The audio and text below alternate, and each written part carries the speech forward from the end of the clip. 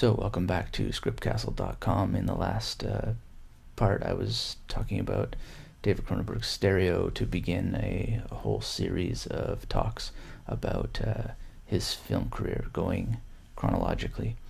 And some of the things I was talking about is the relationship between Stereo and documentary, it being a avant-garde film and so on.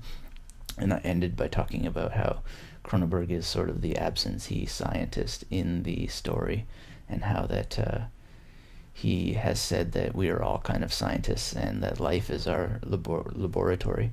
And I think one of the things that's worth noting is that to a certain extent Cronenberg has a science background. He says that he went into science because he thought that even though he was really interested in writing, he didn't think writing was something that could be taught. But science was something that can only be taught, he thought. To really know science, you need to be instructed in science.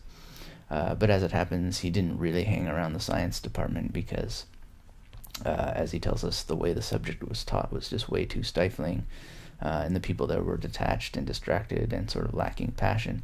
Although you can feel in many of his films this detached, lacking passion kind of element, but nonetheless, he tells us that he was more hanging around in the art department.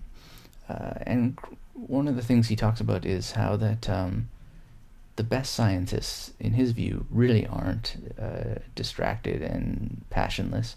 The best scientists are really mad, but they're mad in a creative and eccentric way. They're more like poets and artists than we tend to give them credit for. And like poets and artists, they are often very tragically sort of demented figures with all kinds of problems. They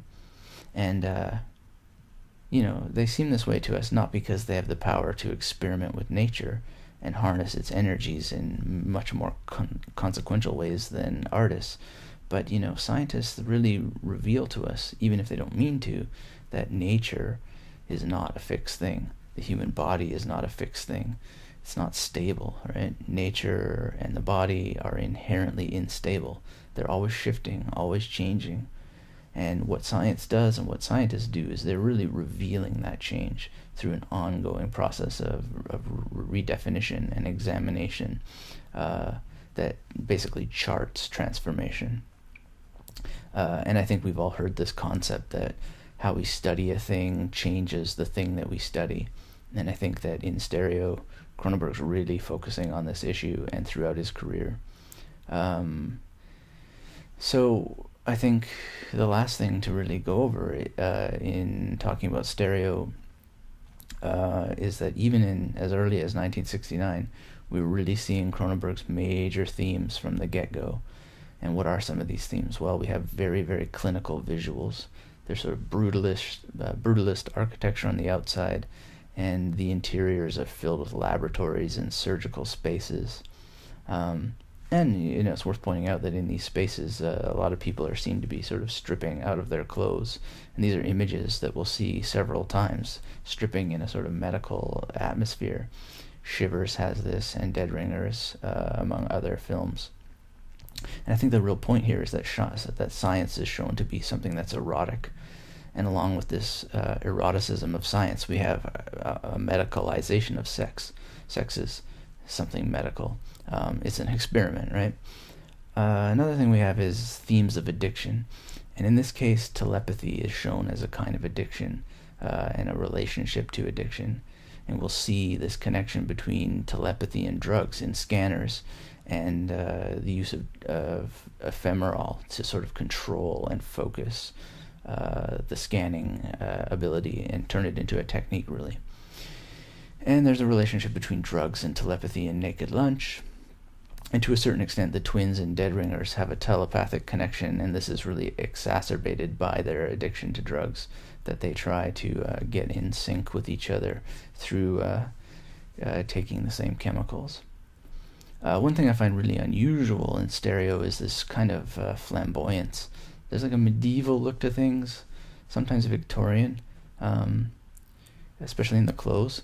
Now, the medieval look will come in again, particularly in Videodrome. Professor Oblivion has a certain kind of desk, and there's certain kinds of bad guys that stand behind him and it takes on this kind of medieval look, and I think it comes back in History of Violence in Richie Cusack's mansion. But in Stereo, there's something really strange about the clothes people wear. They're wearing frocks, and someone has a double-breasted suit, and the main actor, he's wearing a cape, and he has this cane with a silver top. I'm not really sure what to make of it, but it sort of reminds me of the cover of Sgt. Pepper. There's this kind of taste in hippieism for these older styles of dress from the Victorian era and the Romantic poet era. But carrying on, other themes that are going to be really, really crucial to the Cronenberg canon are like the cold rationality of science coming up against certain passions, certain biological needs for sex and for love, and not just love in a traditional sense, but love in alternative senses. Cronenberg says, the idea that there's only one kind of love is absurd. And this kind of quest for passion in science, it's so strong that it not only redefines the borders of rationality, but it really goes some distance toward destroying rationality, showing rationality as something that's quite constructed, and it's constructed in a way that's weak and easy to topple over. And if you look at another lecture I've done, I talk at length about rationality versus passion as one of the fundamental themes of Western narrative. Another major thing we see already this early in Cronenberg's career is the idea of nervous systems intertwining with one another. The idea that individuals are not stable entities, they're always subject to change, to remixing, they're falling apart and being rebuilt at every moment. And this being subject to change is like really particular in their sexual identity, which is already biologically fluid, but it's thematically and symbolically fluid as well, and totally unstable, always subject to change, always undergoing mutation and redefinition. And I think the most important thing is that it's always escaping our control.